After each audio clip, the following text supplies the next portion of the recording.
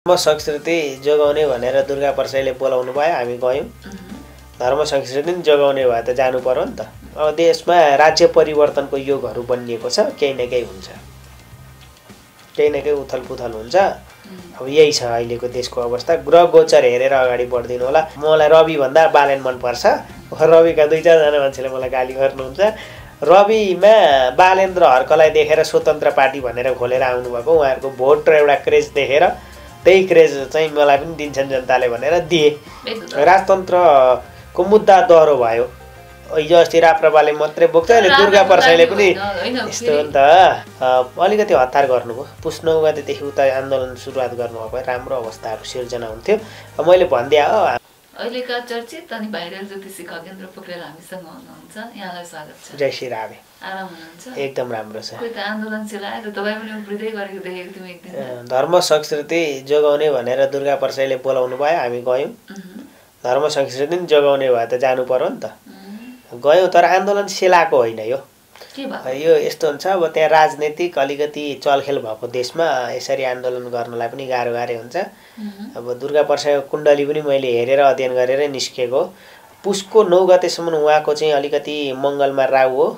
त्यस पछाडि उता मङ्गलमा चाहिँ अर्को त्यहाँ उ छ मजाले, अनि त्यस पछाडि उहाँको राम्रो हुन्छ। पुस 9 गतेदेखिको ग्रहहरू अलिकति हतार गर्नुभयो। पुस 9 गतेदेखि उता आन्दोलन सुरुवात गर्नुभएको भए राम्रो अवस्थाहरू सिर्जना हुन्थ्यो।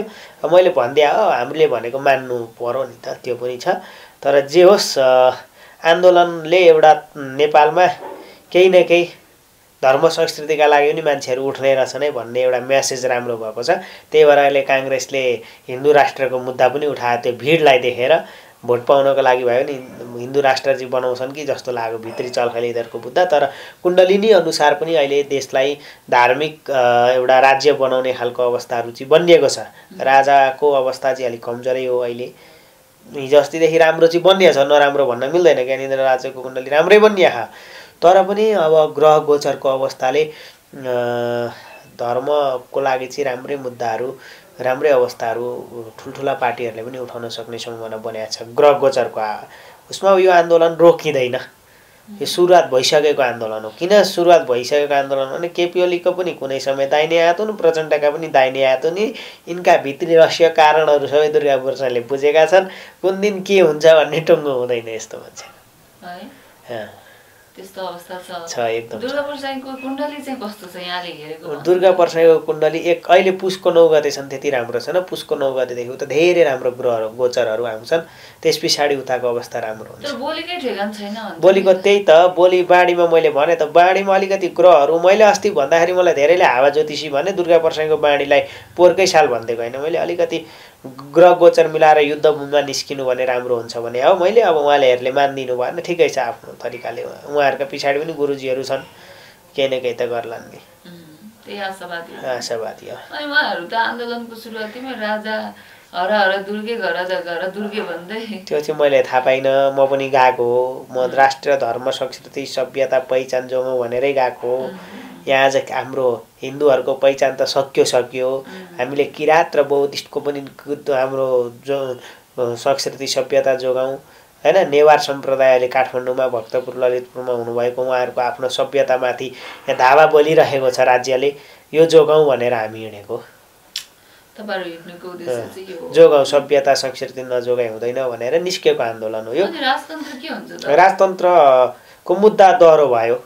हिजो अस्ति राप्रपाले मात्रै बोक्छ, अनि दुर्गा प्रसाईले पनि यस्तो हो नि त। त्यो आफ्नो ठाउँमा छ, तर राजाको सपोर्टेड मान्छेहरू पनि बलको जोखमा निकै निस्के नि त। एक प्रकारले त्यसरी पनि बुझ्नुपर्छ कि हिजोसम्म राप्रपा मात्रै थियो राजाको संस्था, राजावादी मानेर हिँड्ने। अहिले दुर्गा प्रसाईले कुनै पार्टी एउटा व्यक्तिले त्यत्रो मान्छे उठाउनु भनेको धेरै राम्रो हो। त्यो आन्दोलन सेलायो, त्यो आफ्नो ठाउँमा छ। दिने पछि मान्छेले घरको ढोका थोनेर आफ्नो जागिर छोडेर आएर आन्दोलनमा साथ दिँदैन हैन। त्यो पनि महिनामा हप्ता दिनमा एकपल्ट गएर दिन्छन्। खाएका छन् त्यो बिचराहरूले, खाएका छन्, धेरैले खाएका छन्। दिनको 1500 रुपैयाँ दिएर ल्याए होइन मसँग मेरो माध्यमले आएका मान्छेहरू पनि थिए हैन। धर्मै जोगाउनु पर्छ भनेर आउने मान्छेहरू, तर त्यस्तो 1500 2000 दुर्गा प्रसाईले दिएनन्। तर आन्दोलन गर्दैमा धर्म जोगिन्छ त हो। अब यो राज्यले त अनि जोगाएन नि त, नजोगाइसकेपछि आन्दोलनै त गर्ने हो नि त। अब त्यतिखेर बेनले राज्यको धर्म सक्दाखेरि ऋषि मर्षिहरूले जोगाएका थिए नि त। अहिले पनि अब हामी उठौँ भनेर उठेको नि त। कुरा चाहिँ त्यस्तो होइन। तपाईँको फोन आएछ कि साइलेन्ट गरौँ होला नि। ल भन्नु अब। अनि त्यसपछि अब जुन यहाँले बालेन्द्र शाह काठमाडौँका मेयरको स्ट्याटस पनि हेर्नुभयो होला, के छ यो स्ट्याटस? होइन, यो बालेन शाहको त म त पहिलेदेखिकै सपोर्ट हो। मलाई रवि भन्दा बालेन मनपर्छ। रविका 2-4 जना मान्छेले मलाई गाली गर्नुहुन्छ। रविमा बालेन्द्र हर्कलाई देखेर स्वतन्त्र पार्टी भनेर खोलेर आउनुभएको, उहाँहरूको भोट र एउटा क्रेज देखेर त्यही क्रेज चाहिँ मलाई पनि दिन्छन् जनताले भनेर दिए। कति त्यो हुनेवाला छैन। 84 मा चुनावै नहुन सक्ने। देशको अवस्था यस्तो भयावह छ, मान्छे यहाँ मर्नु र बाँच्नु भएका छन्, अनि यहाँ 84 मा चुनाव गरेर पैसा सक्नु, त्यो पैसाले त अब त यहाँ त फ्याक्ट्रीहरू खोलौँ, उद्योग कारखाना खोल्नुपर्छ, चुनाव गर्ने नि होइन। यस्तो अवस्थामा भएपछि त्यो फ्याक्ट्रीको पनि के हो, यही नभएर चाहिँ बिग्रेको नि त देश। हेर्नु अहिले हेर्नु, मलाई कस्तो माया लाग्छ भने मान्छेहरू विदेश जाने मान्छेहरू यति धेरै छन् होइन, देश खाली भइसकेको छ। यो कसले बुझ्ने क्या? राप्रपा के अरे यो रवि लामिछानेको पार्टी चाहिँ सरकार बन्दैमा यो देश छिट्टै परिवर्तन होला भन्न मिल्दैन। त्यही पार्टीभित्र पनि 2 टुक्रा हुने लक्षणहरू हिजोदेखि देख्न थालिसकेका छन् जनताले होइन। फुट्ने अवस्थाहरू त देखिया छ। मैले कुण्डली हेरेँ होइन अहिले रवि लामिछानेको। रवि लामिछाने पनि घमण्ड छ क्या, जसले जेसुकै भनौँ घमण्ड छ। अब देश बचाउने र धर्म बचाउने हुन् भने हामी यिनलाई सहयोग गर्छौँ। धर्मै नबचाइ उही होली विनलाई नि सपोर्ट गर्दै हिँड्छन् भने चाहिँ हामी यिनलाई पनि सपोर्ट गर्दैनौँ। हाम्रो चाहिँ त्यो हो। अब यतातिर लागौँ न, जस्तै बालेन्द्र शाहकै कुरा सिद्धौँ न, उहाँको स्ट्याटस एकदम सही लाग्यो मलाई त। उनको जे कुरो नि मनपर्छ। खैनी चुरोट सब हटाइदिए, कति राम्रो कुरो। आहा, तर लुकेर खाएर झन् विकृति बढ्ला। लुकेर खाएर खानेले त अहिले पनि खाइरहन् नि। भ्रष्टाचार पनि देखाएर खाएका छन् त, भित्रभित्र लुकेरै खाएका छन् नि त होइन। तर जे होस् काठमाडौँमा विदेशीहरू आउँदा पनि मधु खैनी यस्ता गुड्खा चिजहरू पाउँदैन भन्ने एउटा राम्रो समाचार गयो के, धेरै राम्रो समाचार गयो। मैले त अझै रक्सीमा पनि ब्यान गर्छन् भनेर साह्रै खुसी भएको थिएँ, गर्न सकेनन्। त्यो विदेशी ब्रान्डका महँगा रक्सीहरू पनि ब्यान गरिदिनुपर्छ बालेनले। यहाँका लोकल थर्राहरू पाउँछ नि उता उता कहाँ बनाएका, ती खुवाउनु पर्यो क्या नेपालीहरूलाई। विदेशीहरू आउँछन्, आफ्नै देशका रक्सी खुवाएर विदेश पठाइदिउँ न भन्ने कुरो हो होइन। किन उहाँ विदेशी रक्सी किनेर हो? ती कुराहरूलाई पनि बालेन सरकारले छिट्टै व्यवस्थापन गर्नुहुन्छ। अनि मलाई अर्को बालेनले गर्नुपर्ने काम देखाइदिन्छु ल म। यो नदीहरू छन् नि काठमाडौँका जति पनि, यी नदीहरूमा चाहिँ माछा पालन गर्नुपर्छ। अब यस्तो फोहोर चाहिँ माछा होइन, फोहोरमा पनि पाल्ने माछाहरू पाउँछ क्या। पहिला त नदी सफा गर्नुपर्ने, त्यो माछाले सफा गर्छ धेरै भइसकेपछि होइन एउटा। अनि नदी सफा हुने जनावरहरू पोखरीमा हालिदिनु, नदीमा हालिदिनु पर्छ होइन। यो नदीको लागि पनि, नदीबाट पनि काठमाडौँमा चाहिँ आर्थिक केही राम्रो सुधार हुन्छ कि भन्ने। सफा गर्न वातावरण मिलाउनु पर्यो त्यो त। अब यो नदीलाई पनि सही सदुपयोग गरौँ बालेन्द्र शाहले अब भन्ने मेरो अर्को कुरो।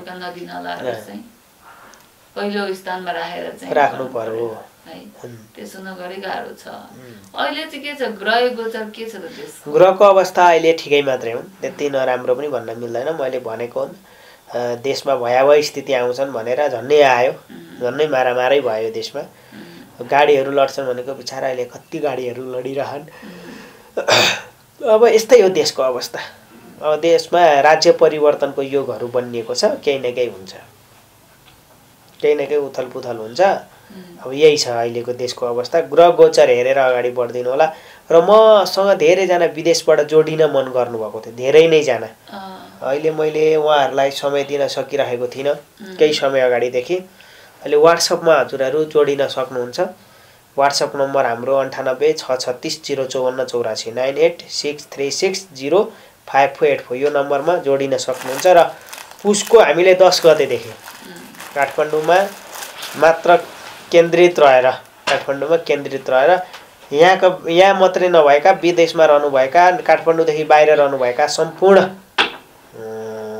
आमा बुवा दाजुभाइ दिदीबहिनी सम्पूर्णलाई, कोही बिजनेस गरेर बस्नुभएको छ भने जस्तो बिजनेस भएको छैन, व्यापार गर्न खोज्दै हुनुहुन्छ, के गरौँ दोधारमा हुनुहुन्छ, व्यापार गर्नुभयो बिक्री भएन हो, व्यापार गर्नुभएको छ बिक्री पनि भएको छ, पैसा पनि जोगाउन गाह्रो छ, फसेका पैसाहरू उड्दैनन् भने पैसासँग सम्बन्धित अर्थसँग सम्बन्धित हामीले एउटा यज्ञ लगाउँदैछौँ। मैले पहिले अस्ति पनि भनेको थिएँ मङ्सिरमा लाउने भनेको थिएँ, यो आन्दोलनको कारणले गर्न सकेन र पुसको 10 गतेदेखि हामीले पशुपतिमा गर्दैछौँ। यसको लागि हामीले धमाधम नाम टिपाइरहेको छौँ मैले, होइन? नाम टिपाइरहेको छौँ। अब नाम टिप्न सक्नुहुन्छ हामीले विशेष देश विदेशमा रहनुभएका सम्पूर्णको लागि हामीले गरिदिन लागेका हौँ। यहाँ चाहिँ 51 जना हामीले कर्ता राख्छौँ। 51 जना कर्ता राखेर अनि हाम्रो हवन कुण्ड मात्र हुन्छन् 16वटा हवन कुण्डमा हाम्रो हवन हुन्छ, पाठ हुन्छ। एकदम विधि विधान सहित हामीले त्यहाँनेरि कार्यक्रम गर्दैछौँ उसको 10 गतेदेखि है। यसको लागि अहिलेदेखि नै हजुरहरूले नाम टिपाउन सक्नुहुन्छ। फोन नम्बर हामीले दिएको छौँ 98 636 054 84। यो चाहिँ एकदम त्यो खाने लुट्ने धन्दा होइन। यो दुःखमा पर्नुभएका, अप्ठ्यारोमा पर्नुभएका, नेपालमा रहनुभएका, विदेशमा रहनुभएका सम्पूर्ण नेपालीहरूको उद्धारका निमित्त हामी निस्केका हौँ। भनेपछि पैसा वर्षिन्छ त? पैसा होइन, लक्ष्मीको यज्ञ लगाइसकेपछि त कुबेरले पनि लक्ष्मीको आराधना गरेपछि कति धनी हुनुभयो, होइन?